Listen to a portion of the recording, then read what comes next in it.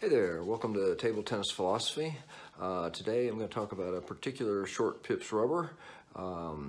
It's got a great cover, but not necessarily the greatest short pips rubber. So let me give you a little background.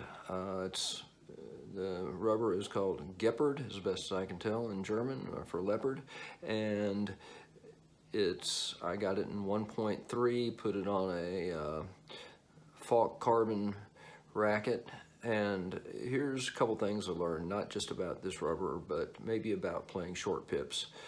All right, Gepard's probably perfectly acceptable short pips rubber, but if you're going to use short pips, there's a couple things you're probably going to need to make it in the modern game.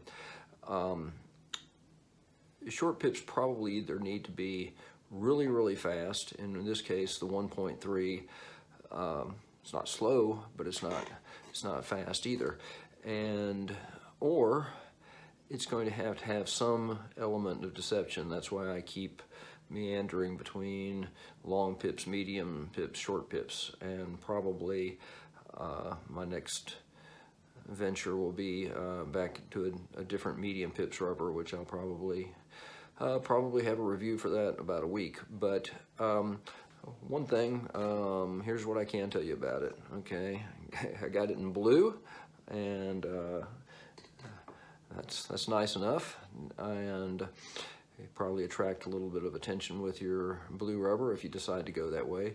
But here's what I noticed about it. I expected it to have a little bit harder feel to it.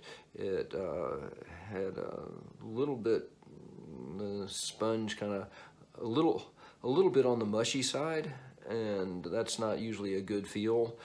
It seemed to be okay for lifting the ball, and if you got just the right angle for hitting. I haven't played with it for a long time, but usually I get a pretty good feel for this stuff after a day or two of using it, and used it in played about 7 or 8 matches with it today, and just really find that what you really are looking for in short pips is you want to have a lot of control. And I think once I kind of got the hang of this rubber, realizing you almost needed to lift, do a whole lot more rolling of the ball than I would have anticipated.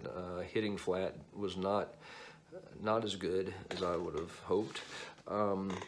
So it's got decent control. What it doesn't have is any element of deception, and it doesn't have the kind of speed that will really intimidate your opponents. So with that, you get just sort of generic short pips rubber.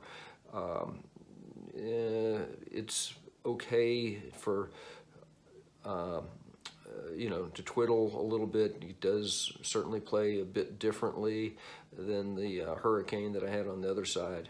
But if you've watched this far, you probably got the idea that when I'm talking about Gepard, it's kind of,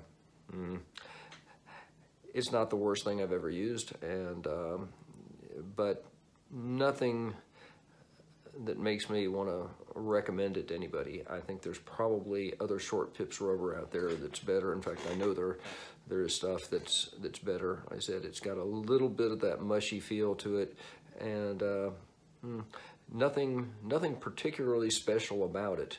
So bigger lesson, if you're going for short pips and you're hoping to have some really strong fast shots, 1.3 Gepard is not the way to go. Now, do I think it would be better in the thicker sponge? Not necessarily.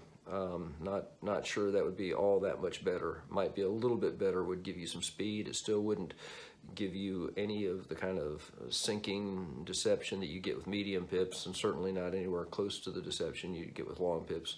So if you're just looking for a average short pips rubber and you like a soft feel and you want one that doesn't cost much, Gepard could be the one for you. But my review is not terribly impressed. So hope you got something out of this. If you're about to go out and buy a sheet of Gepard with the blue top sheet, may have given you a little pause for that, but anyway, that's one man's opinion. See you next time. Thanks.